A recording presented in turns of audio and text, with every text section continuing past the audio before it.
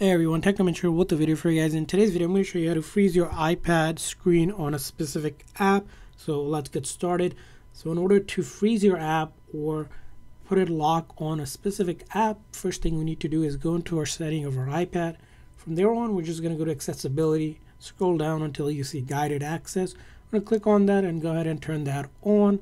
Now this is how it's going to work. So the guided access allows us to basically keep the iPad on a single app, and in order to activate it, we'll turn on accessibility shortcuts so that when we triple click on that top button, it will ask us to activate that guided access. Now you might also want to consider putting a passcode if you don't want someone to get out of that without knowing your password. So in order to do that, you can use the Touch ID of the iPad, or you can just create a passcode. So here, for example, this is just a example one. Of course, make yours more complicated than this and complex. So now we have done that. We set up a passcode. Now we can go to an app that we'd like to lock the screen on.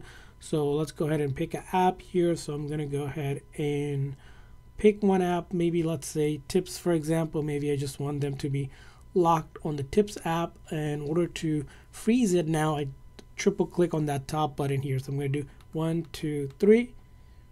And it's going to ask if I want to start the guided access. So I'll click on start, and as you can see here, now we have started the guided access. So now I swipe up or try to pull down the control menu or try to exit out of this. I can't. I'm stuck or frozen on this app. So that's how I'm basically on this app and unable to move around or do anything.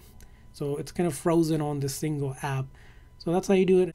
And now to exit out, you want to triple click on the top Touch ID or the lock button quickly 3 times. 1, 2, 3. And it's going to ask for that passcode that we set up. And I can click on end.